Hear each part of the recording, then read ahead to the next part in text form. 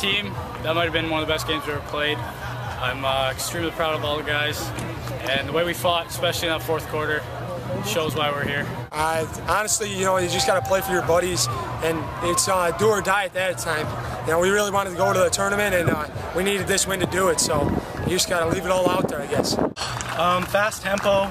We played really well in 6-on-6. They got a lot of goals on the power play, but we shut them up for the most part, and we attribute that to our defense. They've been playing really good, thanks to our coach Steve Gardelman. He puts a lot of emphasis on everything they do, so they really came through, and I feel like they were instrumental. I thought our defense did a good job in the 6-on-6 game.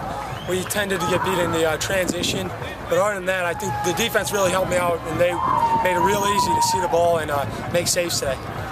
Seeing Regan Harding do a one-handed shovel shot to win the game, that was probably definitely the highlight. You just you do what you can. I didn't have any space to shoot on any good off any dodges, so I just when the goalie wasn't watching, I just tried to score a couple sneaky ones, and it worked out in my favor this time. I can imagine the coaches wouldn't be too happy if I didn't get those. So for the game Sunday, we just got to play the same way, came up with the same intensity, and match what Mercyhurst has, because they're a strong team and they come out with a lot of intensity. Just gonna have to come out like this, play really hard and just play for a full 60 minutes. We got to do what we did today again, and just play hard, and I think we can get a win.